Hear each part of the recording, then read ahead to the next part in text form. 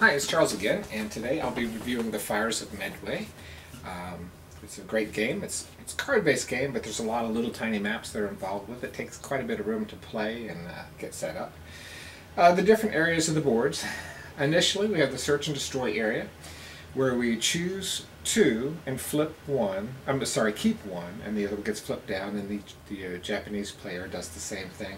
And that's how we build our battle cards. That's how we build the maneuver map. And that's basically the beginning. So I'll choose two, empty ocean, escort spotted. So I'll keep these hidden from the Japanese player, turn empty ocean back down that I don't want it.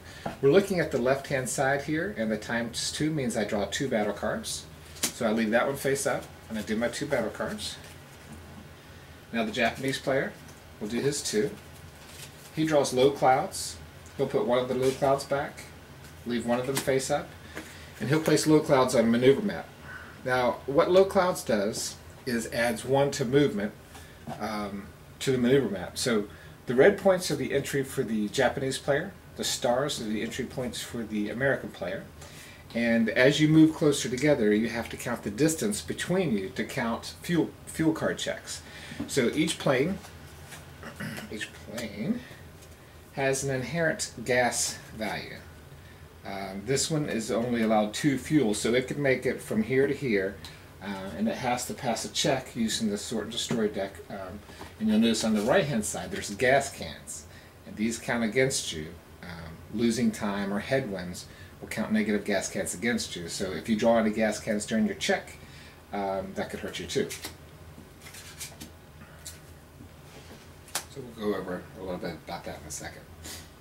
Alright, so each player goes back and forth, and then after the third ×3 enemy card is drawn, the Search and Destroy deck becomes sort of like a fuel check deck. And using that right hand side of the card that we talked about.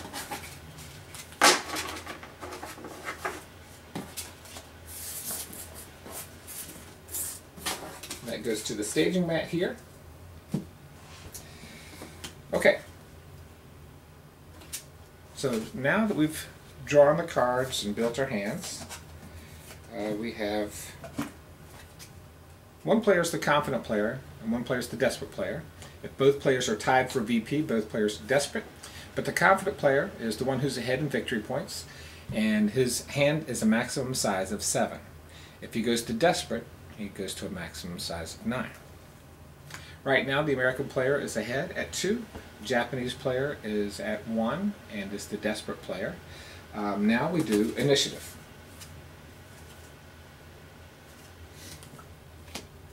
Okay. So on the back of these cards show you what you can do with the repair points and things like that. We'll come back to that in a second. We have 4 initiative cards.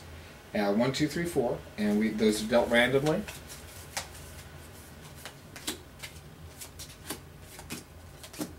And so they're flipped over, and the confident player can steal one of the cards from the desperate player. So I'm going to take my 4 and swap it with this 3 and set it up like that. So now I will go first, he will go second, I'll go third, he'll go fourth.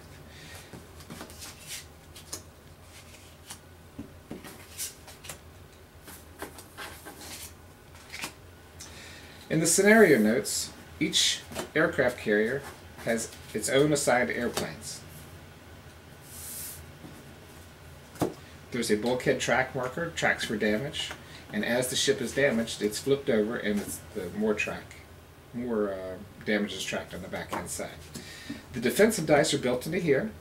You also know some bullets are extra here. As it gets reduced or it gets down to crippled, the opponent can get 1 VP when it's crippled, 2 VP when sunk. And there's certain events for this one. May re-roll explosion tests. Okay, so same thing goes for both sides. They both have their own types of planes. Some are fighters, some are bombers, some are torpedo bombers.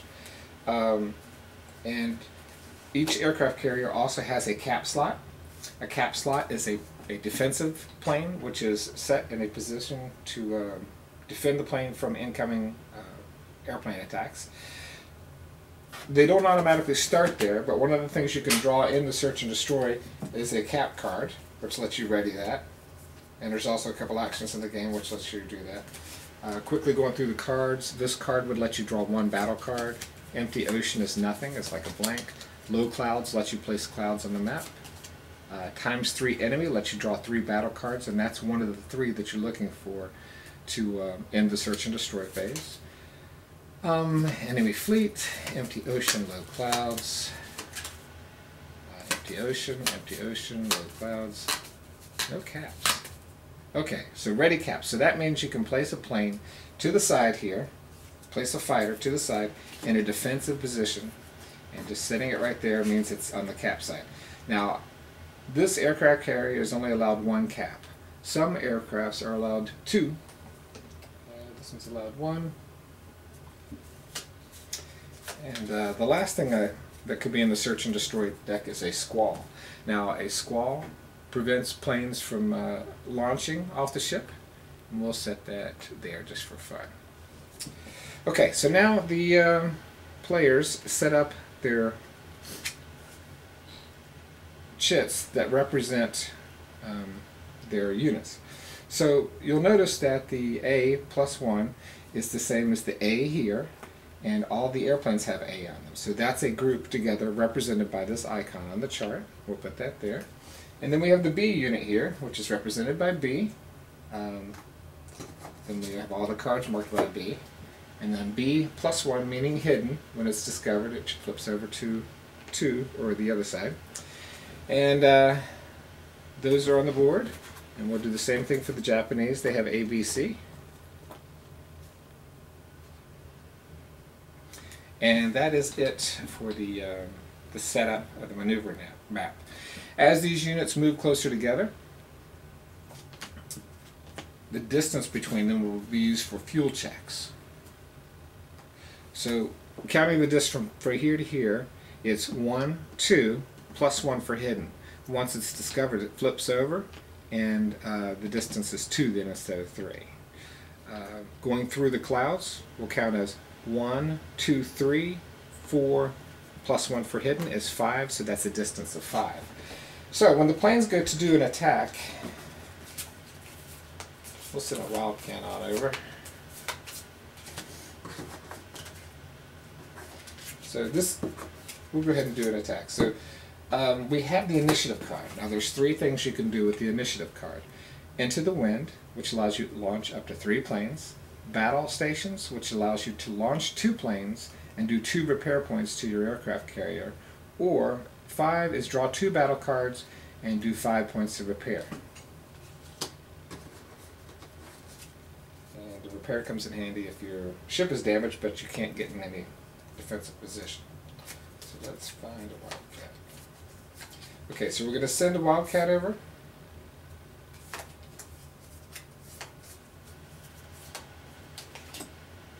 A torpedo bomber. And another Wildcat. So the first thing that happens is we're coming from the B marker here, and we are attacking B. So the shortest path is we'll attack A.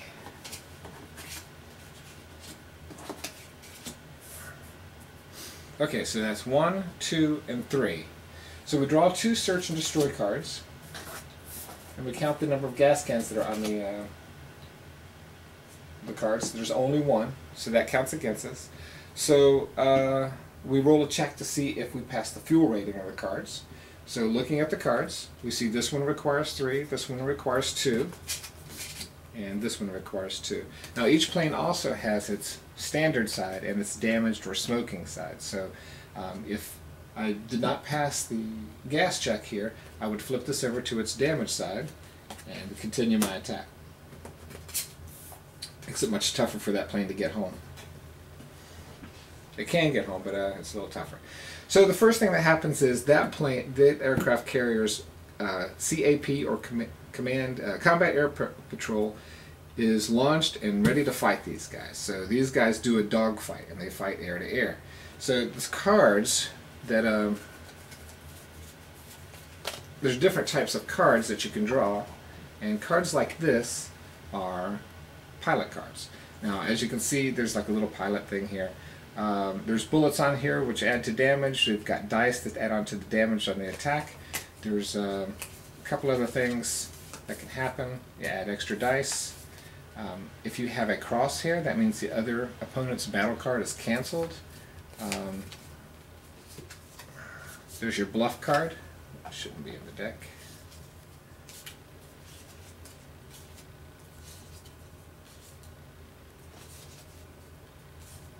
And the resolute defense, which means you get to draw 2 more battle cards, you get extra dice, and you get an extra damage. And that goes back and forth. You roll your dice, and the winner of that dice gets to do a damage roll. So he'll roll 3 dice, I'll roll 4 dice, and I can't remember who wins a tie. But as that progresses forward, you get past the dogfight. Now you go into the carrier battle. You battle against the carrier. The carrier has a built-in inherent defense of 2 battle dice. You also play battle cards. Now those battle cards look a little differently. Those have a blue border around them. And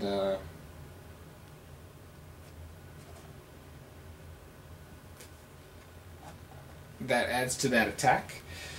So the battleship and the airplane resolve their bomber strikes, their torpedo strikes, and the damages are either afflicted to either side. So the winner of that battle inflicts damage on either the aircraft carrier or the bomber that's incoming. And once that's resolved, it goes into a phase where the carriers or the airplanes return back home. You've got to pass a couple tests to get back home. And they can come back smoking on their flip side. They could land on the aircraft carrier and cause a fire. There's an explosion test, or not explosion test, but a landing test where if it lands it can cause a fire to break out on your aircraft carrier. A couple of these, 2 of these turns into an inferno. Damage markers against the carrier can cause leaks to happen on it. Can also cause floods to happen. So as you get more and more damage to this bulkhead marker is going to move further down. And once it gets down to 3, your opponent will get 1 VP.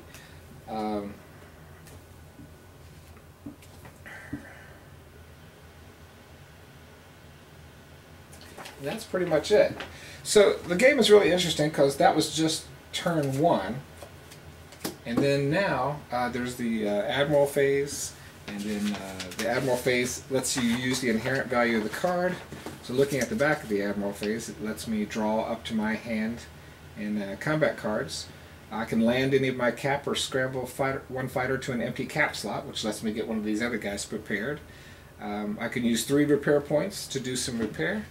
And then there's the end phase, which we sort of already talked about a little bit. And then the victory retreat is checked. Then we go to number 2. This unit will do the exact same thing, attacking whoever he wants. B will happen, and then A from over here will happen. It's a really good game. There's lots of cards to it. I was a little confused at first, but it's real easy once you figure out that the A on the end, and the blue being the American, the white means undamaged, the red means damaged. Just because there's clouds in this one and the clouds are in this one too, but there's more smoke on the plane here. But once I figured out the A matches the A and matches the A, I was like, oh, okay, it's pretty easy to set up. It takes a lot of room to play, but I like it. It's a dice fest, lots of dice rolling going back and forth. And just because you beat somebody in a battle doesn't mean you're going to do damage too. So there's sometimes it's tough to get through the defense. You get all the way through it, and then you end up doing not doing any damage. But it's a great game. I hope you get a chance to play this one, and I think that's about all I can say about it. Have a good day.